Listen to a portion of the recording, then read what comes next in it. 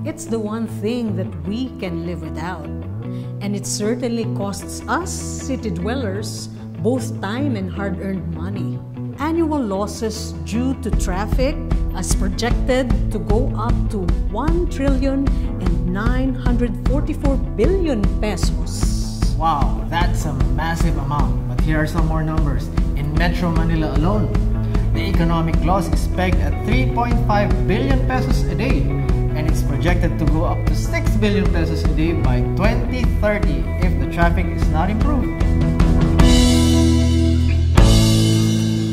Today, we are seeing the Department of Science and Technology's inaugural run of the first Filipino-made hybrid electric train, one of the 3 mass transport solutions that the department has been pushing.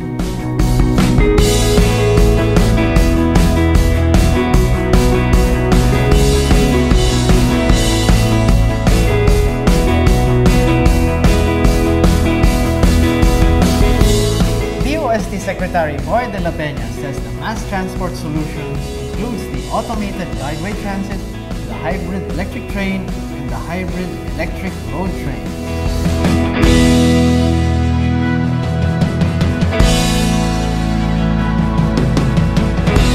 Augmenting the number of train sets now being used by the Philippine National Railways, the hybrid electric train, or HET, is envisioned to be a long-term solution to traffic congestion in many parts of the country.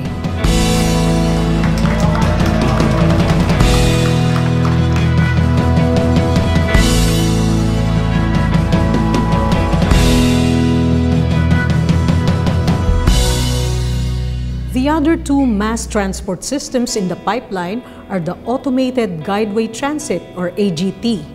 Cheaper than its imported counterparts like the LRT and the MRT, the AGT also has slimmer dimensions and can be built along narrow streets. The 40-meter-long train-like bus has a maximum speed of 50 kilometers per hour and will be powered by diesel fuel and electric-powered battery.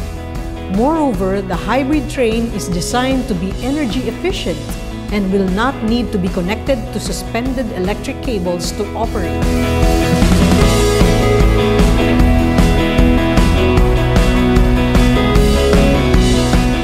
Ms. Rowena Cristina L. Guevara, DOST's Undersecretary for Research and Development, revealed that the advantages of DOST-developed mass transport technologies is unmatched by the current imported trains. Magandang hapon po sa inyong lahat. Kinagagalak po namin na ngayon ay naumpisahan na po yung tinatawag na final trial run ng hybrid electric road train ng Department of Science and Technology. At pagkatapos po yung 150 hours, finally, i-declare na po ng PNR na i-adapt na po nila ang ating hybrid electric train, the first and only Filipino hybrid electric train.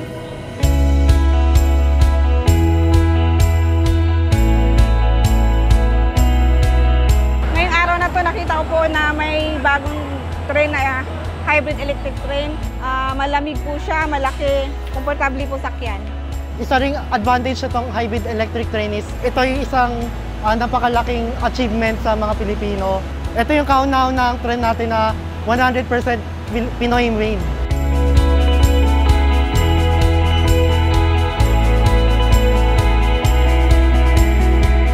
Inaasahan po namin na ito naman talagang magiging maayos naman at makakatulong po talaga na malaki sa amin lalo na sa PNR dahil medyo hirap po talaga kami sa trains ngayon. Ang mga bagong trains po ni PNR ay parating pa lang. So ito ay mapapakinabangan namin, no?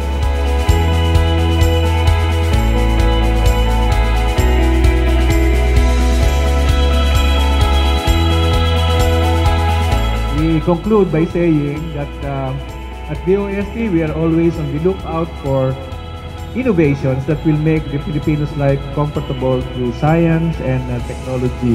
Ang mahalaga po ay magamit itong mga dinidevelop natin sa tulong ng iba't ibang sektor.